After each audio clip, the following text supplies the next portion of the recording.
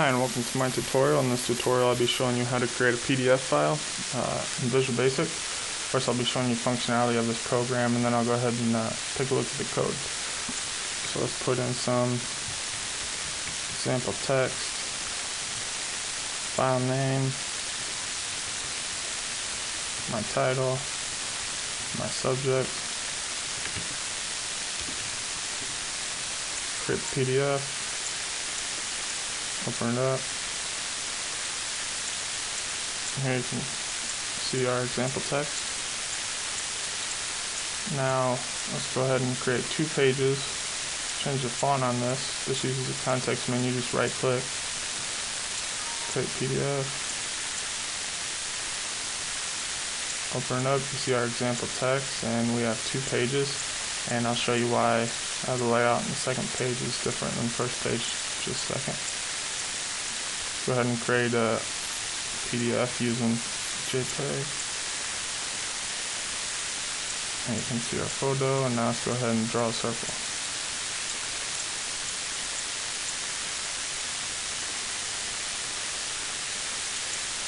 And there's our circle.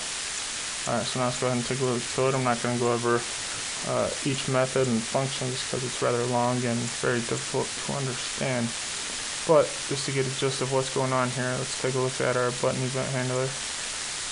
So we're going to create a new object using our PDF writer class, which I'll give you the link to download that class at the bottom of this video. We're going to use with a PDF class so we can make repeated references to the single object here.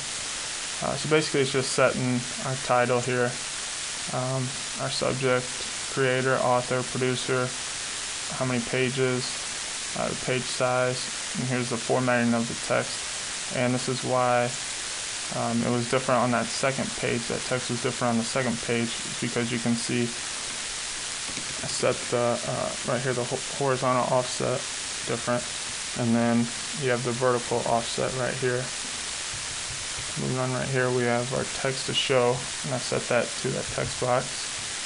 And here's our class with our fonts, our font size, our font color, and then our line, and then our margin. And then to save the file, we save it to our desktop, and then we call it write PDF, which if you look in here, just passes our string file path as a parameter and runs through all these operations. Like I said, this is, as you can see, this is a very large class and difficult to understand, but I have included a PDF file for you to review and kind of understand what's going on here more in depth. If you have any questions, please feel free to message me. Thanks.